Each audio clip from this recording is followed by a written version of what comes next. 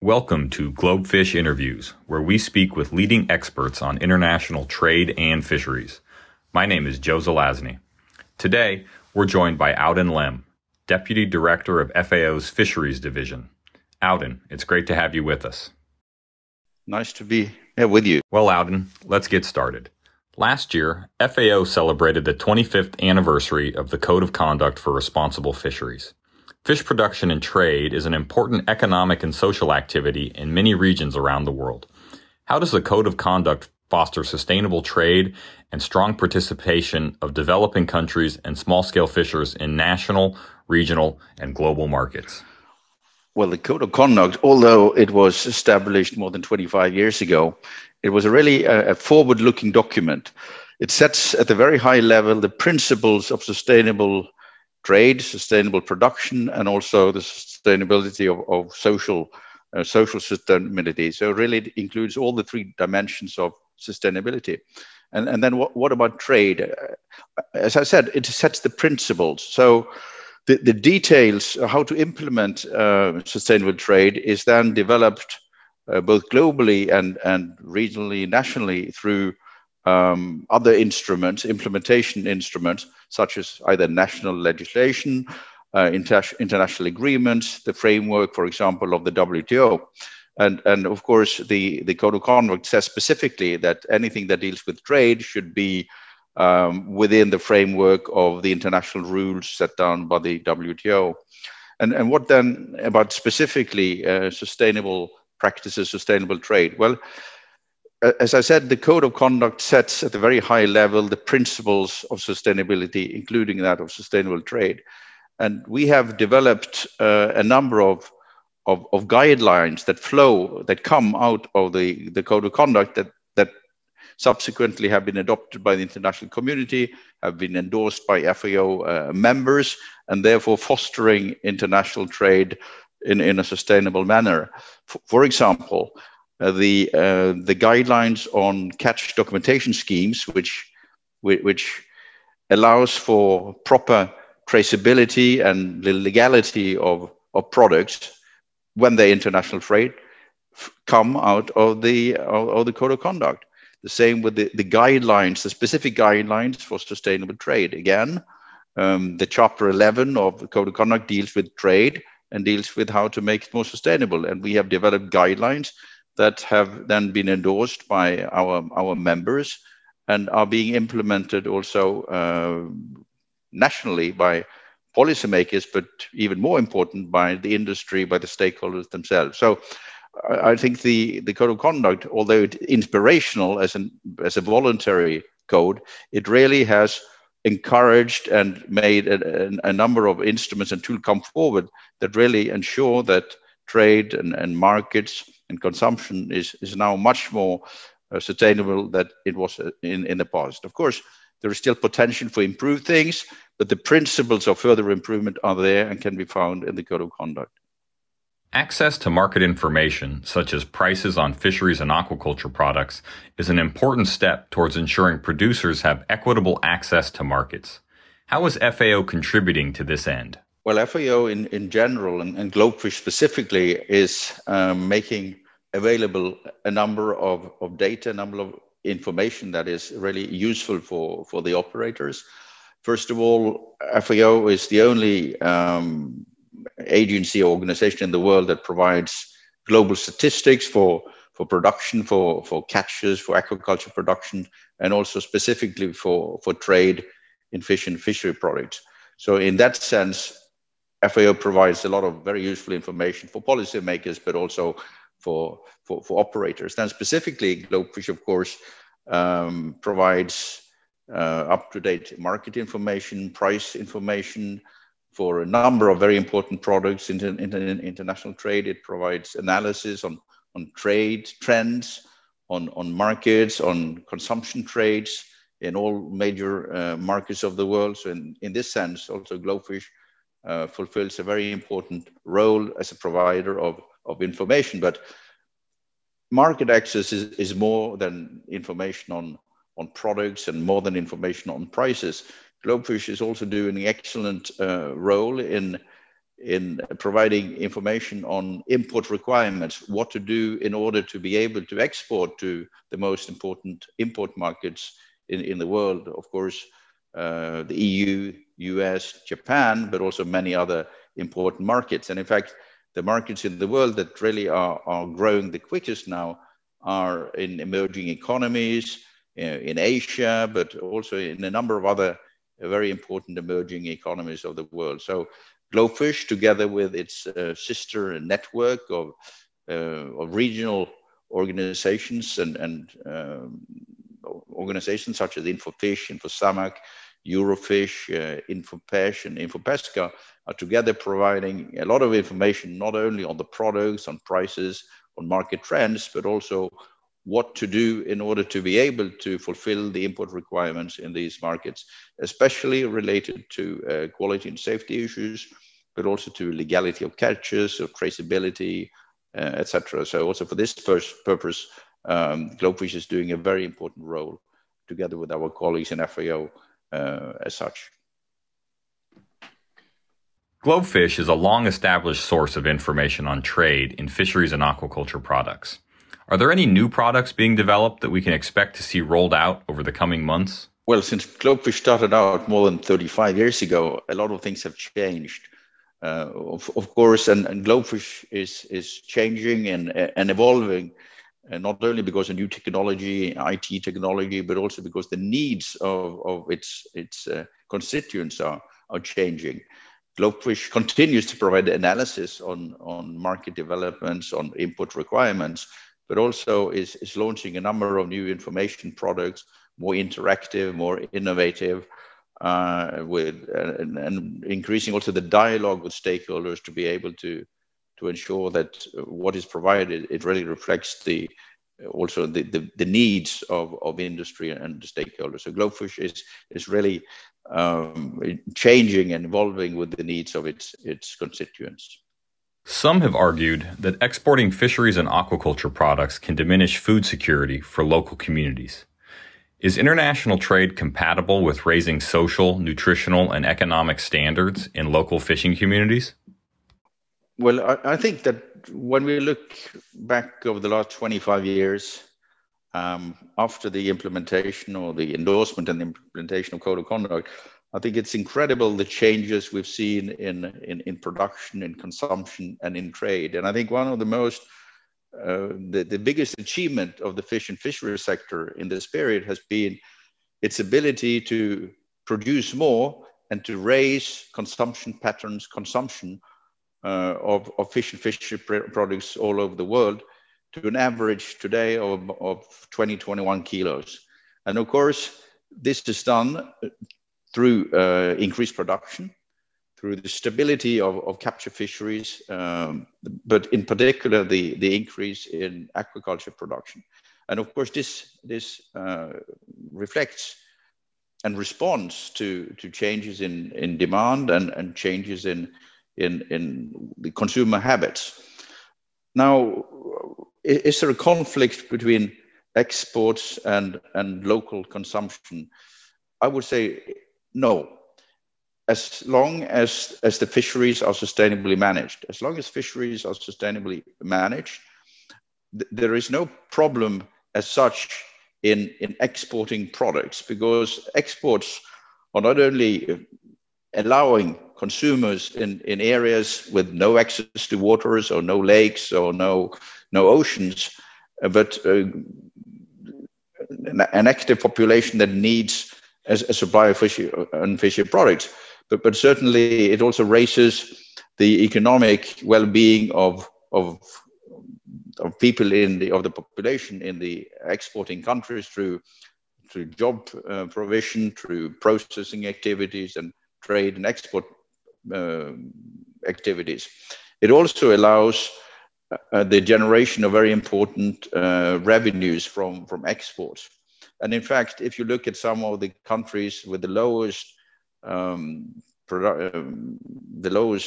levels of consumption of fish and fishery products in the world, you still see that they do export they may have a net export in terms of value, but they do import more in terms of volumes than in fact they export. So even when you have important activities in export, this also allows you to import. And very often what is exported is high value species that is not always the most nutritious, lobster and other high product or high price, high valued products, but allows you to import a number of much larger numbers of very nutritional fish and fishery products, such as small pelagics. And this is the pattern, for example, that you see in regions such as Africa, which prefers exporting high value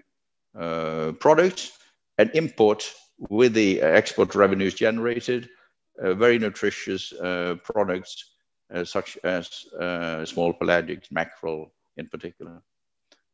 But again, the key to this is sustainable management of the resources you have in order to enable you to continue the export in the future. That's a good point, and something to keep in mind. Trade works in both directions. It's not only exports, but also imports. Next, I'd like to ask something about a new trend that we've seen. Increasingly, consumers are demanding more information about the products they consume, including about the social and environmental impacts of their production. How is this trend affecting the international trade of fisheries and aquaculture products? And how can FAO support the sector in adapting to these new trends? Well, the trend we see in which consumers and all actors, I wouldn't only limit it to consumers, but consumers certainly, but also retailers and traders and the public at large, is seeking more information about what they eat, what they consume, what they drink. And of course, this also affects us in the fishery sector. FAO, of course, supports this need and drive towards more transparency on trade, on production methods, on the legality and the origin of the product and how the fish was produced or caught or farmed, and where it was caught and farmed, and what are the tools, the production methods, the nets, or the trawling, or the purse seine, or whatever is the activity or the type of farming. We all support and encourage this provision of additional information that consumers in the past did not seek as they do today. And consumers really, of course, also want to ensure that what they consume has been sustainably produced. And not only from an environmental point of view, they want to know that it has been farmed sustainably and caught sustainably, but they also want to know that it has been done from respecting the social aspects and the well-being and the livelihoods and the decent working conditions of the millions and millions of people, men and women, that are engaged in fish and fishery products. So FAO are encouraging this. We have provided a number of guidelines, whether it's on certification as such, but also now more and more on decent work and on the social responsibility of the operators. And this is something we are not doing alone. We are doing it together with FAO members, with stakeholders, with other agencies such as ILO, UNCTAD, and others. And this is something that we are being encouraged to intensify this work. And we are doing this, in fact, right now through regional consultations. And we will bring this to the subcommittee on fish trade and then to COFI for its further recommendations on this. And just to say something finally on this, it's been very encouraging to deal with these issues. And I must say that in particular, the response from industry, whether we talk about producers or distributors or retailers, I think this support has been very encouraging and will ensure that the final result is also robust and can be useful and practical for the operators. That's great to hear. FAO isn't just on the sidelines watching these trends, but is using its convening power to bring people together to foster conversation, to reach consensus, and help the industry respond. Now, changing gears, I'd like to talk about the COVID-19 pandemic. Everybody is living it, and it's had a profound effect on the fisheries and aquaculture sector, like all sectors. Despite the many negative impacts caused by changes in demand and consumption patterns, as well as disruptions to supply chains caused by mitigation measures that were put in place, particularly at the beginning of the pandemic, some positive market opportunities have also emerged. We've witnessed innovation and seen a reorientation toward local and domestic markets, as well as the creation of new products. What lessons can be learned from these opportunities? And do you think that these changes are here to stay? Of course, the COVID-19 pandemic has been a terrible event, which is still ongoing with incredible consequences for all economic sectors, including the fish and aquaculture sector. Of course, the first thing we did was to work together with the stakeholders in developing policies for how to ensure the safety, first of all, safety of the millions and millions of men and women that are engaged in fisheries or aquaculture or in distribution. And then further to ensure that food production was continuing, that supplies of food and of fish and fishery products would continue to go unhindered as much as possible in order to reach consumers that need fish and fishery products. However, as you allude to, there also have been some positive outcomes, or some outcomes that also have been positive. You mentioned innovation, there's digitalization, and I would also say that a number of processes that we use have become safer because they've been standardized, they've become more digitalized, and allowing for a smoother pattern of work. And of course, this will also make the operation in the future more smooth and easy. Also in terms of development of products, we've seen changes. We've seen development in new packaging, of course, safer and more sustainable packaging, maybe a change in sizes because of the tremendous impact on the catering sector in particular, which has then forced the operator to channel more product to direct consumption. We've seen innovation in terms of distribution and the way products are sold through electronic platforms, etc. So I think this is something that will remain. So it's not that the COVID has brought along so much change, it's that the speed of change has increased. We saw these trends already, but certainly the pandemic has increased tremendously the speed of change. And I think this we will only see. And I think it has also opened up the minds, not only of consumers, but the operators of the many opportunities that exist out there. Now we all work virtually, electronically. So I think it has also overcome the physical distance that in the past was a barrier to many of the ways and the contact that we entertain. Now I think the world has, or the sector has become even more globalized than it was.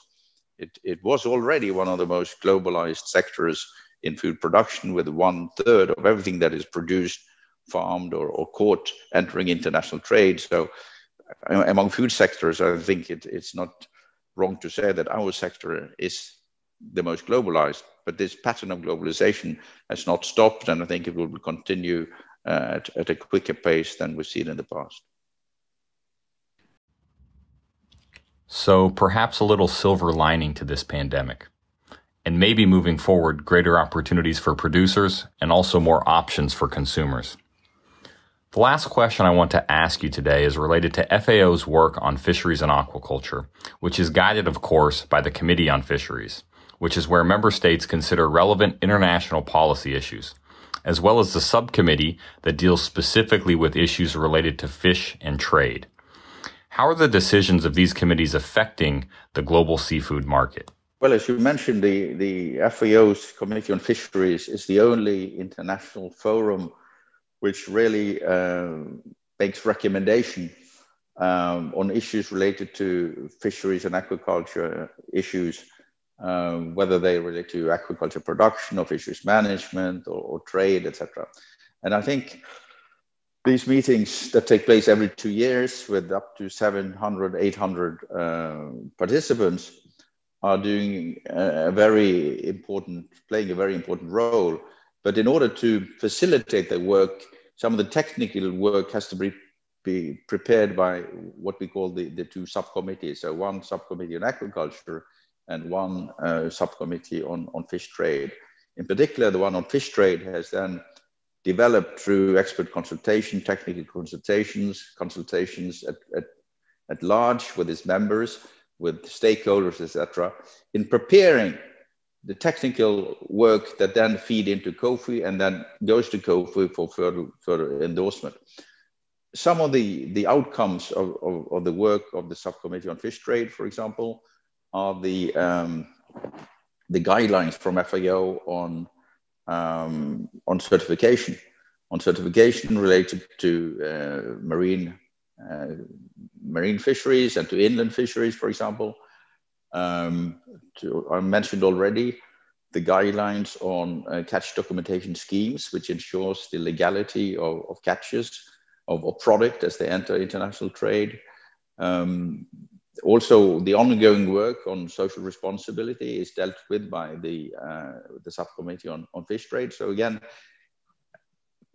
being more specific, they're able to prepare the work at the technical level before it's moved to the higher level, to the policy level by the policymakers meeting at COFI. So I think they're doing a tremendous work, which is crucial to the working of COFI by preparing it in detail before it goes to COFI.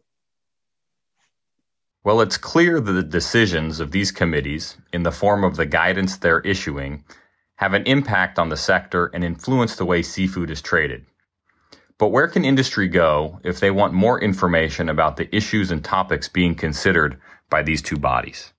Well, the countries that come to COFI, of course, they come with, or the subcommittees come with national delegations, and very often industry is represented in these national delegations through its national associations, not as individual companies. Of course, FAO is a very transparent organization, and through its GLOBEFISH project, but also other programs, we make sure that the information we have is made available through our website, through our communication products in general. I would also say that industry, individual companies are encouraged to engage with the national or international associations and thereby interact with FAO and other agencies at the higher level. So certainly industry participation in national or international associations allow them also to interact with bodies such as the FAO. In terms of the agenda of COFI and the subcommittees, of course, these are set in a dialogue between FAO as a secretariat and its member countries. There is a dedicated bureau of all these bodies, which with national representation of the FAO members. Now, in terms of being relevant for the sector and for industry, of course, we deal mostly with policy issues, setting the agenda, and therefore working on guidelines and other instruments that will one day also impact directly the operations of individual companies. And we try to be as transparent as possible in this by not only putting the agenda and the reports and all the various documents for the various meetings online, of course, well in advance of the meetings. And also, I would encourage the industry and individual companies to become even more active through their national associations, through international associations that have relationships with FAO and with other international agencies, whether they are UNCTAD or IMO or WTO, for that sake. So we certainly encourage this engagement, but through the FAO members and the industry associations that are approved and registered NGOs and observers at our international meetings such as COFI and the two subcommittees. Audun, it was great having you with us today. Thanks for sharing your insights, and we hope to see you again soon. Well, thank you, Joe, and I was pleased to be here. Thank you for joining this installment of GLOBEFISH Interviews, where we speak with leading experts on international trade and fisheries. We look forward to having you with us next time when we'll continue the conversation. In the meantime, subscribe to the GLOBEFISH newsletter and get the latest information from our website at globefish.org. Goodbye for now.